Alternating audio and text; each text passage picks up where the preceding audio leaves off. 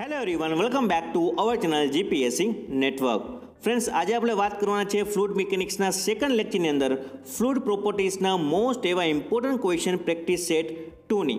Practice set 1ની અંદરમાં આપણે fluid property વિશે જ માહિતી લીધી હતી. તો હવેનો આપણો જે પાર્ટ 2 છે તેમાં પણ આપણે ફ્લુઇડ પ્રોપર્ટીઝ વિશે જ માહિતી લેવાની છે કે ઘણા બધા ક્વેશ્ચન્સ છે એક્ઝામમાં ફ્લુઇડ પ્રોપર્ટીઝમાંથી જ પૂછાય છે.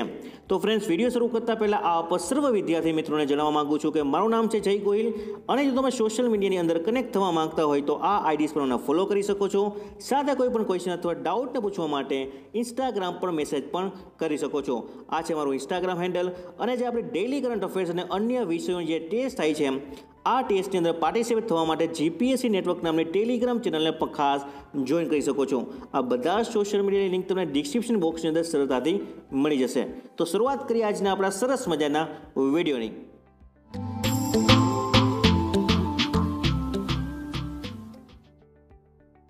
સૌ પ્રથમ આપણા ક્વેશ્ચનની આપણે વાત કરીએ તો ક્વેશ્ચન કંઈક આવા પ્રકારનો છે: the difference of pressure between the inside and outside of liquid drop it is equal to vote? તો ફ્રેન્ડ્સ, આ પ્રકારના તમારે 3 ઇક્વેશન તમારે ખાસ યાદ રાખવાના છે. જો તમને પૂછવામાં આવે લિક્વિડ ડ્રોપ માટે તો તેના માટેનું ઇક્વેશન શું થશે? તો કે પ્રેશરનું ઇક્વેશન થશે P it is equal to 4 sigma upon D. જે સિગ્મા શું છે? તો કે સરફેસ ટેન્શન છે. ખાસ મિત્રો યાદ રાખજો, સરફેસ ટેન્શનને શેમાં માપવામાં આવે છે? તો કે ન્યૂટન પર મીટરના રૂપમાં. SI યુનિટ પૂછવામાં આવે તો ન્યૂટન પર મીટર. તો ફ્રેન્ડ્સ, આ વાત થઈ લિક્વિડ ડ્રોપની. હવે ફ્રેન્ડ્સ, તમને એક્ઝામમાં પ્રશ્ન પૂછવામાં આવે સોપ બબલ માટે. શેના માટે પૂછવામાં આવે? તો કે સોપ બબલ માટે. તો એવા ક્વેશ્ચનની અંદરમાં આપણું પ્રેશર ઇક્વેશન કેટલું થશે? તો પ્રેશરનું ઇક્વેશન થશે 8 સિગ્મા અપોન ડી. બરાબર, 8 સિગ્મા અપોન ડી શેના માટેનું ઇક્વેશન છે? તો કે સોપ બબલ માટે. અને એવી રીતે તમને ત્રીજું ઇક્વેશન પૂછવામાં આવે લિક્વિડ જેટ માટે. લિક્વિડ જેટ માટે તમને ઇક્વેશન પૂછવામાં આવે પ્રેશરનું, તો ઇક્વેશન થશે 2 સિગ્મા અપોન ડી. જેવી રીતે મેં વાત કરી, સિગ્મા શું છે? તો કે સરફેસ ટેન્શન છે, અને ડી છે જે લિક્વિડ ડ્રોપ અથવા તો જે લિક્વિડ જેટ છે તેનો ડાયામીટર. તો ફ્રેન્ડ્સ, આ ત્રણે ઇક્વેશન ખાસ યાદ રાખવાના છે. પરંતુ એક્ઝામમાં આપણને અત્યારે ક્વેશ્ચન શું પૂછેલો છે? તો કે difference of pressure between inside and outside of liquid drop. તો એના માટેનો આન્સર શું થશે? તો કે 4 સિગ્મા અપોન આર અથવા 4 સિગ્મા અપોન ડી. કોઈ પણ વસ્તુ તમે ડિસ્ક્રાઇબ કરી શકો છો. તો આ ક્વેશ્ચનનો રાઇટ આન્સર બનશે ફ્રેન્ડ્સ ડી. ત્યારબાદ આપણા ક્વેશ્ચનની આપણે વાત કરીએ તો ક્વેશ્ચન કંઈક આવા પ્રકારનો છે: the value of mass density in a kg second square divide by metre rays two 4 for a water at 0 Celsius degree it is equal to vote? તો સૌથી પહેલાં તો આપણને એ ખબર હોય છે કે માસ ડેન્સિટી કોને કહેવાય. માસ density it is a ratio between the vote, it is a ratio between the mass of fluid through the volume of fluid. It is called as the mass density અથવા તો ડેન્સિટી. SI યુનિટ તમને પૂછવામાં આવે માસ ડેન્સિટીનો તો kg પર metre cube. kg પર metre cube માસ ડેન્સિટીનો SI unit છે, એ પણ આપણને ખાસ ખબર હોવી જોઈએ. બીજી એક વસ્તુ કે વોટરની માસ ડેન્સિટી કેટલી વેલ્યુ કેટલી થશે? તો વોટર માટેની માસ ડેન્સિટીની વેલ્યુ થશે 1000 kg પર મીટર ક્યુબ. પરંતુ ખાસ તમે ક્વેશ્ચનને ખાસ ધ્યાનથી સમજશો તો આપણને પ્રશ્ન પૂછેલો છે કે kg into second square divide by metre rays two 4ની value કેટલી થશે? તો ફ્રેન્ડ્સ, હું તમને જે માસ ડેન્સિટી છે આ માસ ડેન્સિટીને હું ગ્રેવિટેશનલ એક્સેલરેશન વડે ડિવાઇડ કરું તો મને વેલ્યુ શું મળશે? તો ખાસ ધ્યાનથી સમજો કે માસ ડેન્સિટી છે તેનો SI યુનિટ થશે kg પર મીટર ક્યુબ. તેને હું ડિવાઇડ કરું છું ગ્રેવિટેશનલ એક્સેલરેશન વડે. તો ગ્રેવિટેશનલ એક્સેલરેશન છે તેનું SI યુનિટ શું થશે? તો મીટર પ્રતિ સેકન્ડ સ્ક્વેર. બરાબર. હવે ફ્રેન્ડ્સ, તમે ધ્યાનથી જુઓ તો ખબર પડી જશે કે kg into second square divide by metre rays two 4. તો આની તો વેલ્યુ આપણને પૂછેલી છે. તો ફ્રેન્ડ્સ, આપણે કરવાનું શું થાય આ ઇક્વેશનની અંદરમાં? તો આપણને ખબર છે કે વોટરની માસ ડેન્સિટી છે 1000 ડિવાઇડ બાય હું 9.81 કરું, કેમ કે જે ગ્રેવિટેશનલ એક્સેલરેશનની વેલ્યુ કેટલી થશે? તો કે 9.81. તો 1000 ડિવાઇડ બાય 9.81 કરીએ તો આપણને ફાઇનલ વેલ્યુ અંદાજે મળશે 101.9. તો 101.9 કઈ વેલ્યુ આપણને આપેલી છે ઓપ્શનમાં? તો કે યસ, ઓપ્શન નંબર ડી. તો ફ્રેન્ડ્સ રાઇટ આન્સર બનશે ડી. તો આ રીતે તમે ક્વેશ્ચન છે એક્ઝામમાં સોલ્વ કરી શકો છો. તમારું પ્રેઝન્સ ઓફ માઇન્ડ કેવી રીતે વર્ક કરે છે એક્ઝામ દરમિયાન એ સૌથી વધારે ઇમ્પોર્ટન્ટ છે. એકદમ એક્ઝામ્પલ સિમ્પલ છે, પરંતુ આપણું પ્રેઝન્સ ઓફ માઇન્ડ એક્ઝામમાં કામ ના કરે તો આપણું રીડ કરેલું છે એ વ્યર્થ જાય. તો ક્વેશ્ચનને ખાસ ધ્યાનથી સમજવાનો છે, ત્યારબાદ તેનો આન્સર આપવાનો આપણે પ્રયત્ન કરવાનો છે. નાઉ next question is if 850 kg liquid occupied volume of 1 cubic meter then 0.85 represent is the work. તો ક્વેશ્ચનને ખાસ ધ્યાનથી સમજીએ તો શું કીધેલું છે કે 850 kg લિક્વિડ છે એ કેટલું વોલ્યુમ ધારણ કરે છે, તો કે 1 મીટર ક્યુબ જેટલું. તો કે આ જે 850 kg આપણને આપેલું છે એ અલ્ટિમેટલી શું આપેલું છે, તો કે લિક્વિડની ડેન્સિટી આપેલી છે. તો લિક્વિડની ડેન્સિટી અહીંયા કેટલી થશે, તો 850 kg પર મીટર ક્યુબ. 850 kg પર મીટર ક્યુબ આપણને લિક્વિડની ડેન્સિટી આપેલી છે અને આપણને એક વેલ્યુ આપેલી છે 0.85. તો 0.85 છે ફ્રેન્ડ્સ, આમાંથી કઈ વેલ્યુ થશે? તો ફ્રેન્ડ્સ તમને ક્વેશ્ચન થોડોક ટ્રિકી બનાવ્યો છે, પરંતુ તમારે ખાસ ધ્યાનથી સમજવાનો છે અને આન્સર આપવાનો છે. તો ફ્રેન્ડ્સ પહેલાં તો આપણે વાત કરીએ સ્પેસિફિક ગ્રેવિટીની. તો સ્પેસિફિક ગ્રેવિટી શું છે friends? It is a ratio between the vote? It is a ratio between the mass density of liquid to the mass density of water. તો કે લિક્વિડની ડેન્સિટી ટુ ધ વોટરની ડેન્સિટી, એને શું કહેવામાં આવે છે, તો કે સ્પેસિફિક ગ્રેવિટી. તો ફ્રેન્ડ્સ ખાસ ધ્યાનથી સમજીએ કે જે લિક્વિડની ડેન્સિટી છે એ તો આપણને આપેલી જ છે. કેટલી છે? તો કે 850 kg પર મીટર ક્યુબ, રાઈટ. તો હવે હું સ્પેસિફિક ગ્રેવિટીમાં જ ઇક્વેશનમાં થોડું સિમ્પ્લિફિકેશન આપું તો આપણી પાસે છે 850 ડિવાઈડ બાય આપણને ખબર જ છે કે માસ ડેન્સિટી ઓફ વોટર કેટલી થશે, તો કે 1000. તો 1000 હું કરું તો 850 ડિવાઈડ બાય 1000 કરીએ તો આપણને વેલ્યુ કેટલી મળશે, તો કે 0.85. તો અલ્ટિમેટલી જે 0.85 છે એ કોની વેલ્યુ છે, તો કે સ્પેસિફિક ગ્રેવિટીની. તો રાઇટ આન્સર બનશે ફ્રેન્ડ્સ આ ક્વેશ્ચનનો ડી. તો આ રીતે તમે કંઈ ક્વેશ્ચન્સ એક્ઝામમાં સોલ્વ કરી શકો છો. દરેક જે ક્વેશ્ચન્સ છે થોડાક મેં ટ્રિકી બનાવેલા છે. ટ્રિકી બનાવેલા છે એટલા જ માટે કે તમે ક્વેશ્ચનને ધ્યાનથી સમજો અને ત્યારબાદ તેનો આન્સર આપવાનો તમે પ્રયત્ન સારી રીતે કરી શકો. ત્યારબાદ આપણા ક્વેશ્ચનની આપણે વાત કરીએ તો ક્વેશ્ચન કંઈક આવા પ્રકારનો છે. The if the diameter of droplet it is 0.075 mm, what is the intensity of pressure in a Newton per centimeter square developed in the droplet by the surface tension of 0.000075 newton પર mm. તો friends ક્વેશ્ચનને ખાસ ધ્યાનથી સમજો કે આપણને શું આપેલું છે, તો કે ડ્રોપલેટ માટેનું પૂછેલું છે. તો હમણાં જ આપણે આગળ વાત કરી ગયા કે ડ્રોપલેટ માટે તમને પૂછેલું હોય કે લિક્વિડ ડ્રોપલેટ માટે પ્રેશર ઇન્ટેન્સિટીનું ફોર્મ્યુલા કેટલું થશે? તો પ્રેશર ઇન્ટેન્સિટીનું ફોર્મ્યુલા થશે 4 સિગ્મા અપોન ડી જેટલું. તો આપણને સરફેસ ટેન્શન પણ આપેલું છે અને ડાયામીટર પણ આપેલો છે. તો આપણે ઇઝીલી પ્રેશર ઇન્ટેન્સિટીને ફાઇન્ડ કરી શકીએ. પરંતુ ખાસ ફ્રેન્ડ્સ ધ્યાનમાં રાખવાની વસ્તુ એ છે કે અહીંયા આપણને ડ્રોપલેટ છે એ એમએમમાં છે, ફરીથી જે સરફેસ ટેન્શન છે એ પણ એમએમમાં છે, પરંતુ જે આપણે પ્રેશર ઇન્ટેન્સિટી પૂછેલી છે એ શેમાં છે, તો કે ન્યૂટન પર સેન્ટીમીટર સ્ક્વેરમાં છે. તો સૌથી પહેલાં આપણને જે આન્સર આવશે એ એમએમ્સમાં આવશે અને તેને આપણે કન્વર્ટ કરવો પડશે સેન્ટીમીટર સ્ક્વેરમાં, એટલે કે ન્યૂટન પર સેન્ટીમીટર સ્ક્વેરમાં.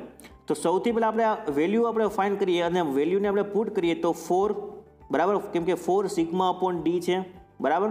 તો 4 ઇન્ટુ સિગ્મા આપણને કેટલી આપેલી છે, તો કે 7.5 ઇન્ટુ 10⁵ હું કહી શકું, કેમ કે આપણને 0.000075 છે તો તેને હું 7.5 ઇન્ટુ 10⁻⁵ લખી શકું, બરાબર. અને આપણે ડાયામીટર આપેલો છે 0.075 તો તેને હું 7.5 ઇન્ટુ 10⁻² લખી શકું.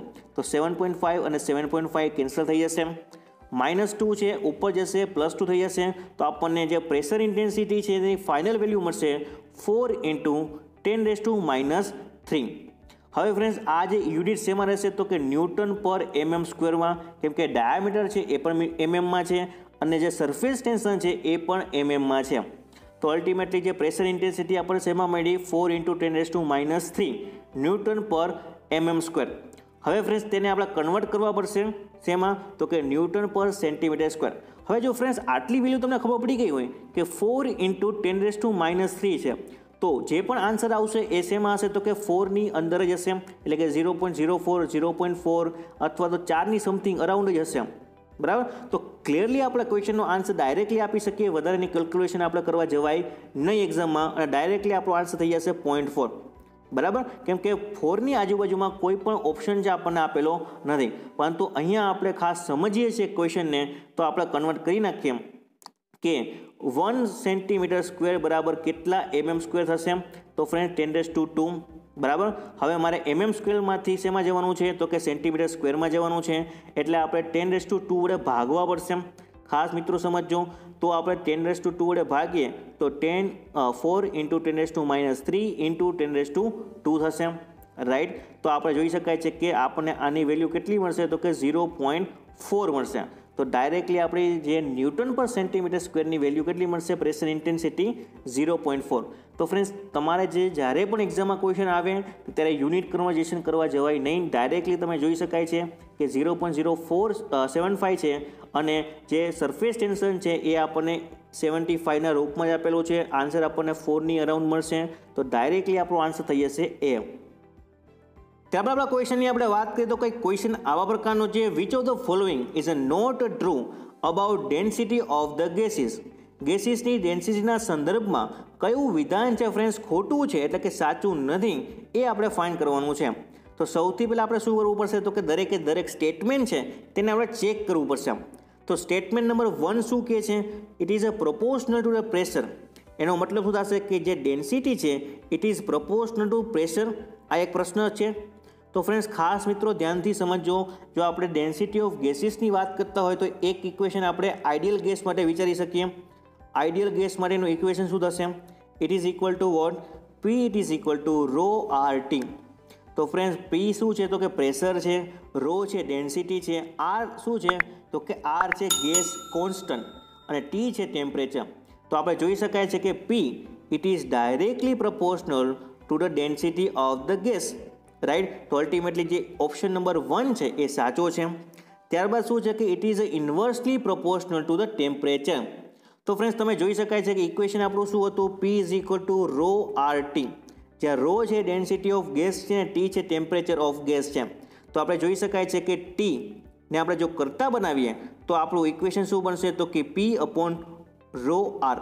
તો આપણે જોઈ શકાય છે કે T which is ઇન્વર્સલી proportional two ρ, એટલે કે ડેન્સિટી ઓફ ગેસ. તો આ એકદમ વિધાન સાચું છે કે ઇન્વર્સલી પ્રોપોર્શનલ ટુ ટેમ્પરેચર.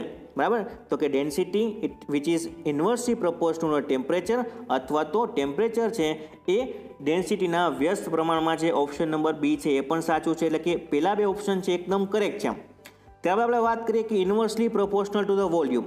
તો ઇટ ઇઝ ઓલ્સો કરેક્ટ, કેમ કે આપણને ખબર છે કે ડેન્સિટી ઇઝ ઇક્વલ ટુ શું થશે? તો કે માસ અપોન વોલ્યુમ થશે.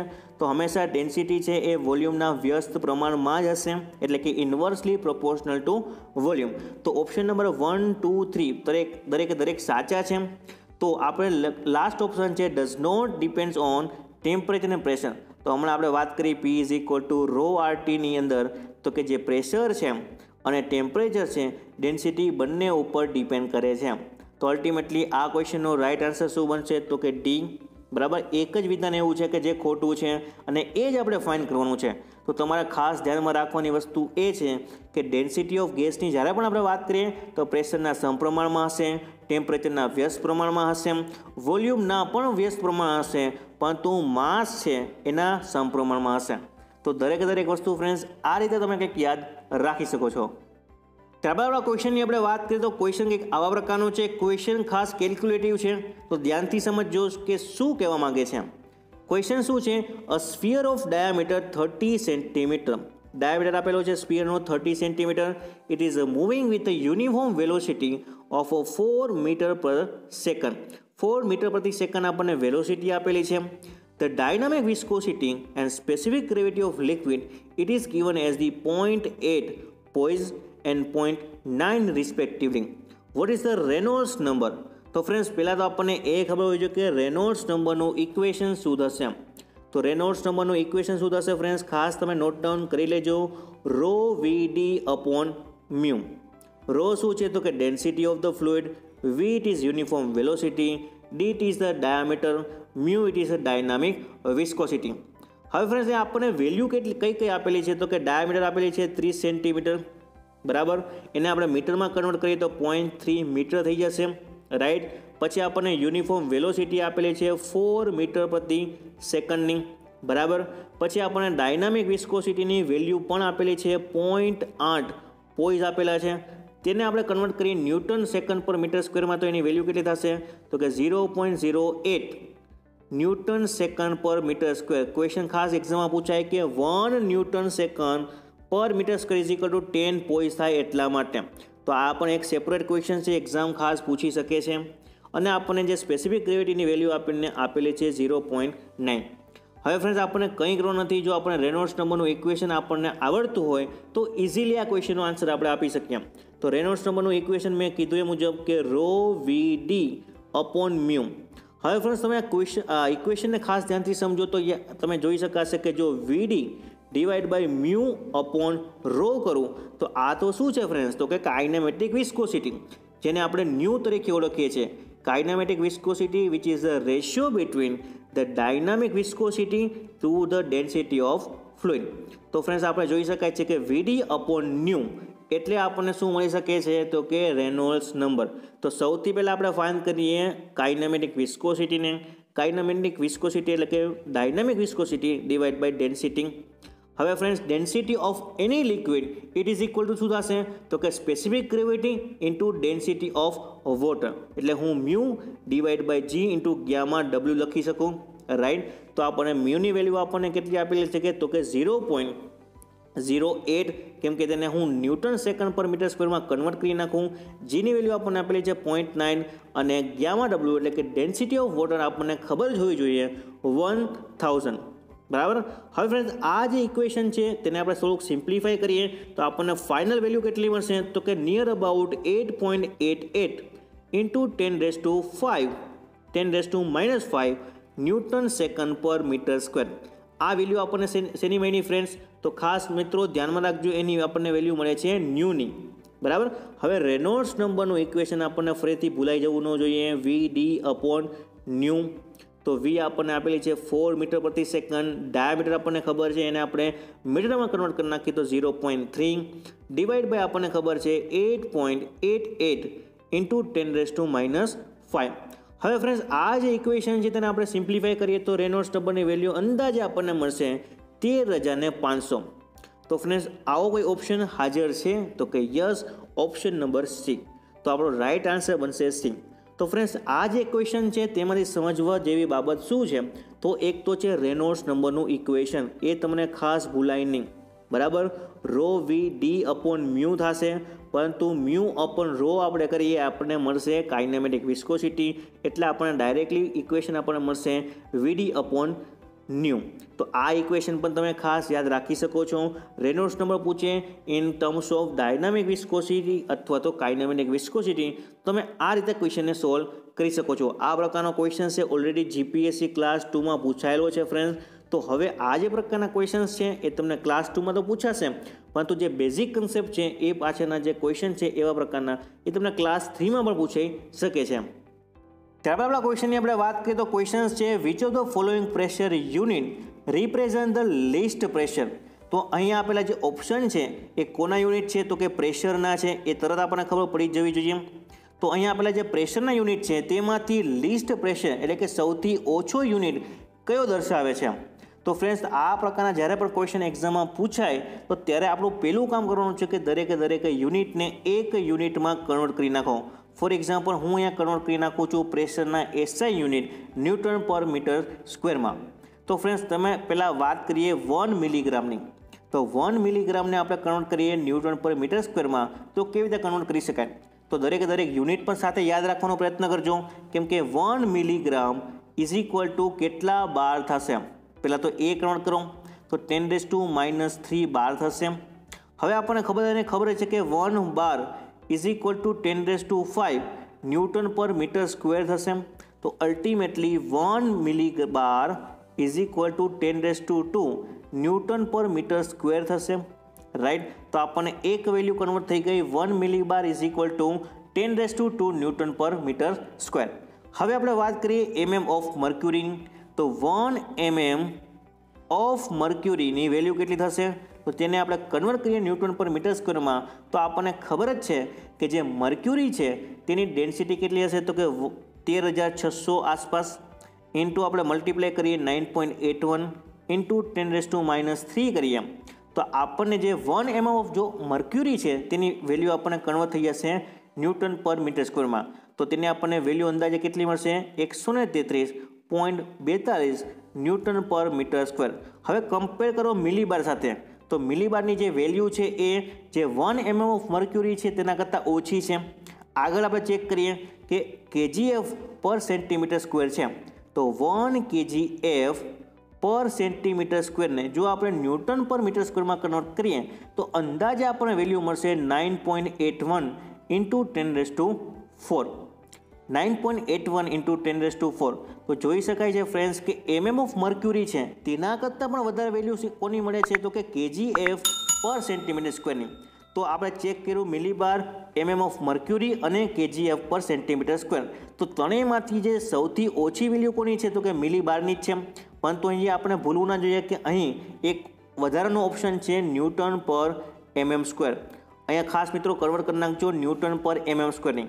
તો આપણે ન્યૂટન પર mm સ્ક્વેર છે તેને આપણે કન્વર્ટ કરીએ ન્યૂટન પર મીટર સ્ક્વેરમાં તો તેની વેલ્યુ કેટલી થશે 1 newton mm square divide by આપણે કરીએ તો આપણને ફાઇનલ વેલ્યુ મળશે 10⁶ ન્યૂટન પર મીટર સ્ક્વેર. તો જોઈ શકાય છે ફ્રેન્ડ્સ કે સૌથી ઓછી વેલ્યુ આપણને કયા યુનિટની મળશે તો કે મિલીબારની.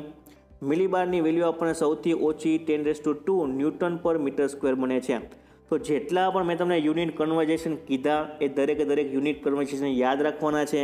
1 kgf પર cm square is equal to 9.81 into 10⁴ newton પર મીટર સ્ક્વેર. 1 ન્યૂટન પર mm સ્ક્વેર બરાબર 10⁶ ન્યૂટન પર metre square. 1 mm of mercury it is equal to 133.42 newton પર મીટર સ્ક્વેર અને 1 મિલીબાર બરાબર કેટલા થશે તો કે 10⁻² ન્યૂટન પર મીટર સ્ક્વેર. તો ફ્રેન્ડ્સ આ ક્વેશ્ચનનો રાઇટ આન્સર આપણો બનશે એ મિલીબાર કેમ કે અહીં આપેલા જે દરેક ઓપ્શન છે તેમાં સૌથી નાનો યુનિટ છે મિલીબારનો. નાઉ next question is the compressibility of the fluid it is given as the 5 into 10⁻11 meter square per Newton. What is the bulk modulus in a gigapascal of fluid? તો ફ્રેન્ડ્સ ઘણી બધી વસ્તુ આ ક્વેશ્ચનની અંદરમાં સમજવાની છે. સૌથી પહેલાં આપણને કીધું છે કે કમ્પ્રેસિબિલિટી આપેલી છે 5 into 10⁻1 મીટર સ્ક્વેર પર ન્યૂટન. હવે ફ્રેન્ડ્સ એક વસ્તુ ખાસ નોટ ડાઉન કરી લો કે જે કમ્પ્રેસિબિલિટી છે it is equal to what it is a reciprocal of bulk modulus. Bulk મોડ્યુલસને આપણે શેમાં દર્શાવીએ છીએ તો કે કે વડે. તો કમ્પ્રેસિબિલિટી which is the what it is a reciprocal of bulk modulus. તો તેવી જ રીતે આપણે જો બલ્ક મોડ્યુલસની વ્યાખ્યા પૂછે તો it is the reciprocal of કમ્પ્રેસિબિલિટી. બરાબર. હવે ફ્રેન્ડ્સ તો કે આપણે ફાઇન્ડ કરીએ તો 1/c ની વેલ્યુ કેટલી છે કમ્પ્રેસિબિલિટી આપણને આપેલી છે 5 into 10⁻11. હવે આ જે ઇક્વેશન છે તેને આપણે સિમ્પ્લિફાય કરીએ તો આપણને ફાઇનલ વેલ્યુ મળશે 2 into 10⁻10 પાસ્કલ એટલે કે ન્યૂટન પર મીટર સ્ક્વેર. બરાબર. ફાઇનલ વેલ્યુ આપણને બલ્ક મોડ્યુલસની કેટલી મળશે તો કે 2 into 10⁻10 પાસ્કલ. હવે આપણને ખબર જ છે કે શું થશે તો કે હું 10 વડે મલ્ટીપ્લાય કરું તો કે 20 into 10⁻9 પાસ્કલ થશે અને 10⁻9 પાસ્કલ એટલે કેટલા લખી શકીએ તો કે 20 ગીગા પાસ્કલ. તો આપણો આન્સર શેમાં માંગેલો છે તો કે ગીગા પાસ્કલમાં જ માંગેલો છે. That's why the right answer would be this question is B. તો ફ્રેન્ડ્સ તમારે આ રીતે તમારે ક્વેશ્ચનને ખાસ સોલ્વ કરવાનો છે. ઘણા બધા ક્વેશ્ચન છે કન્સેપ્ટ છે ક્લિયર થઈ જશે. જેમ કે કમ્પ્રેસિબિલિટી છે friends કમ્પ્રેસિબિલિટી it is reciprocal of bulk modulus. Bulk modulus એટલે શું થશે તો કે bulk modulus it is a ratio between the compressive stress to the volumetric strain. તો ફ્રેન્ડ્સ આ ઇક્વેશન પર તમારે ખાસ યાદ રાખવાનું છે. અને જે બલ્ક મોડ્યુલસ છે આઈડિયલ ફ્લુઇડ માટે છે તેના માટે હંમેશા બલ્ક મોડ્યુલસની વેલ્યુ કેટલી થશે તો કે ઇન્ફિનિટી થશે. આ ક્વેશ્ચન છે એક્ઝામમાં ખાસ પૂછાયેલો છે. GPSC ક્લાસ 2 RNB ડિપાર્ટમેન્ટની જે એક્ઝામ હતી તેમાં ક્વેશ્ચન પૂછાયેલો છે બલ્ક મોડ્યુલસની વેલ્યુ આઈડિયલ ફ્લુઇડ માટે કેટલી થશે તો કે આઈડિયલ ફ્લુઇડ માટે બલ્ક મોડ્યુલસની વેલ્યુ થશે ઇન્ફિનિટી જસ્ટ બીકોઝ ઓફ કે બલ્ક મોડ્યુલસ એટલે શું થશે તો કે કમ્પ્રેસિવ સ્ટ્રેસ. જનરલ આપણે ભાષામાં લખીએ તો કે સ્ટ્રેસ અપોન સ્ટ્રેન. તો હંમેશા જે આઈડિયલ ફ્લુઇડ છે તેમાં આપણને વોલ્યુમેટ્રિક સ્ટ્રેન જોવા મળતું નથી. એટલે કે આઈડિયલ ફ્લુઇડ છે એ કેવા પ્રકારનું ફ્લુઇડ છે તો કે ઇનકમ્પ્રેસિબલ છે. ધેટ્સ વાય તેની અંદરમાં આપણને વોલ્યુમેટ્રિક સ્ટ્રેન જોવા મળતું નથી.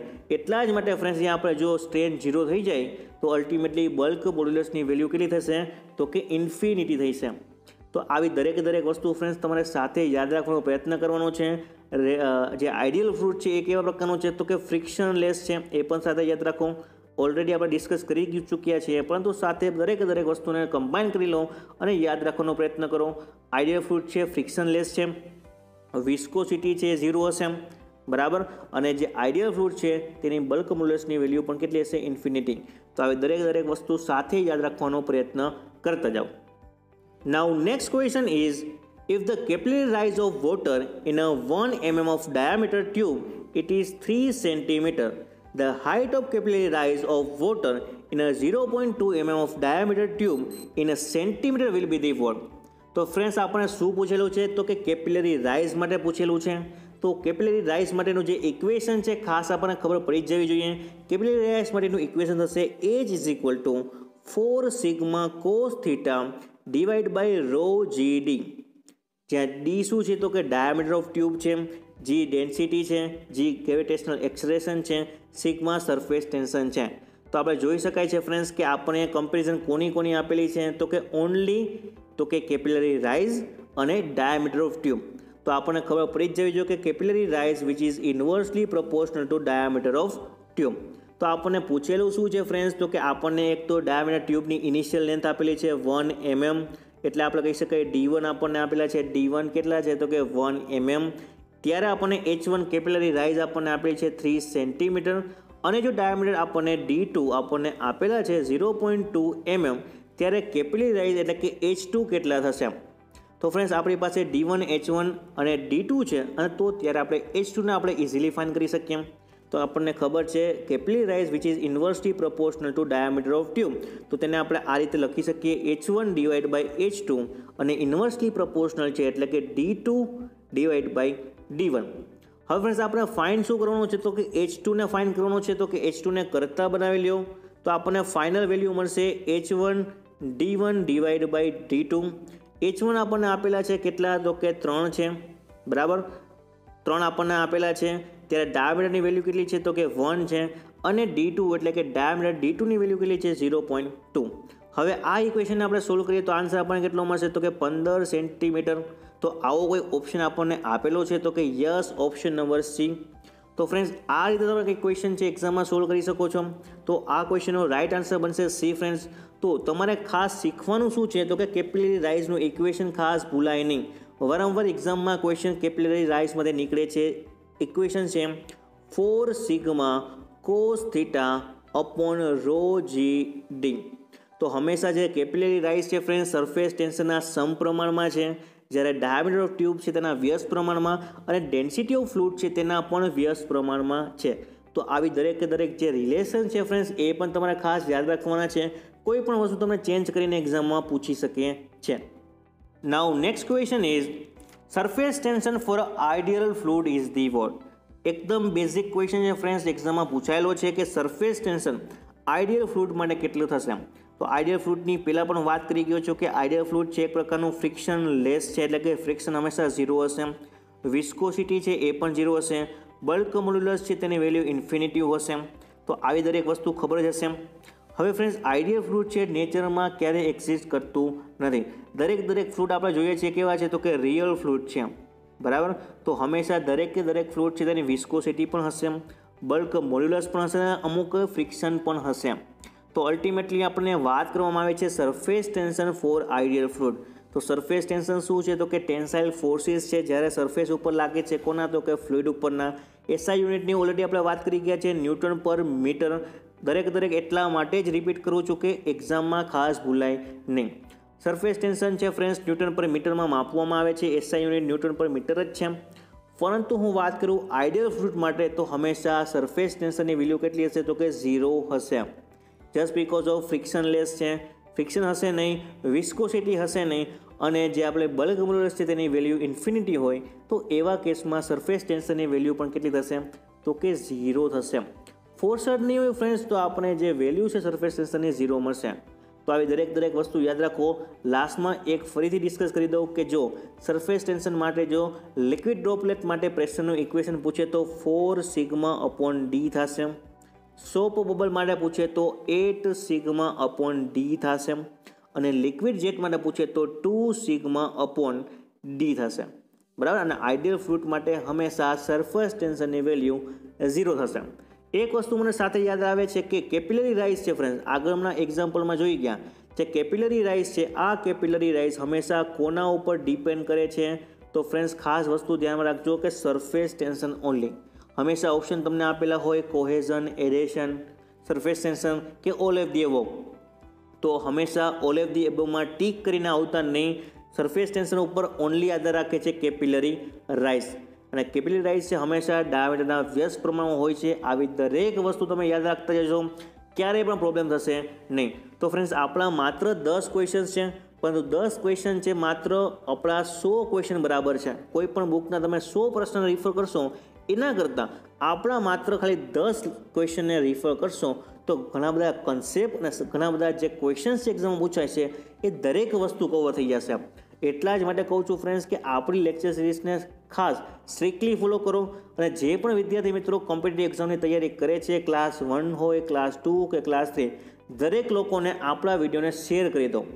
જેથી કરીને શું થશે ફ્રેન્ડ્સ કે આપણી જે લેક્ચર સિરીઝ ચાલે છે, લેક્ચર સિરીઝમાં આપણે ઓલરેડી બિલ્ડિંગ મટીરિયલથી લઈને સ્ટ્રેન્થ ઓફ મટીરિયલ, અને આપણો જે નોન ટેકનિકલમાં વાત કરીએ તો આપણો ગુજરાતી સાહિત્યનો પોર્શન છે, આ 3 સબ્જેક્ટને આપણે સક્સેસફુલી કમ્પ્લીટ કરી નાખ્યા. હવે ફ્રેન્ડ્સ આપણે અત્યારે વાત કરી છે ફ્લુઇડ મિકેનિક્સના.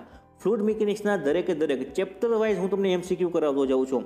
ચેપ્ટર નંબર 1 હતું ફ્રેન્ડ્સ કયું? Fluid properties. ફ્લુઇડ પ્રોપર્ટીઝના ટોટલ આપણે 2 પાર્ટ જોઈ ગયા. હવે ફ્રેન્ડ્સ નેક્સ્ટ લેક્ચર આવશે આપણો પ્રેશર એન્ડ ઇટ્સ મેઝરમેન્ટ ઉપર. પ્રેશર ઉપરનો આપણો ડેડિકેટેડ વિડીયો છે જે આપણા નેક્સ્ટ ડેઝની અંદરમાં આવશે. તો દરેક વિડીયોને સ્ટ્રિક્ટલી ફોલો કરતા જાઓ, ક્યારેય પણ એક્ઝામમાં પ્રોબ્લેમ થશે નહીં. અને જેટલી પણ વસ્તુ હું તમને નોટ ડાઉન કરાવું છું એ દરેક વસ્તુને નોટ ડાઉન સારી રીતે કરતા જશો, અને તેનું રિવિઝન છે એ પણ સારી રીતે કરતા જશો તો ક્યારેય પ્રોબ્લેમ થશે નહીં. તો ફ્રેન્ડ્સ આ હતો આજનો આપણો વિડીયો. આઈ હોપ કે તમને પસંદ આવ્યો હશે. પસંદ આવ્યો હોય તો વધુમાં વધુ લોકો સાથે શેર કરી દો, અને હજુ સુધી અમારી ચેનલને સબસ્ક્રાઇબ ના કરી હોય તો સબસ્ક્રાઇબ કરી દો, અને સાથે બેલ આઇકનને પણ પ્રેસ કરી દો. Thank you for watching this video guys. Have a great day and have a nice day.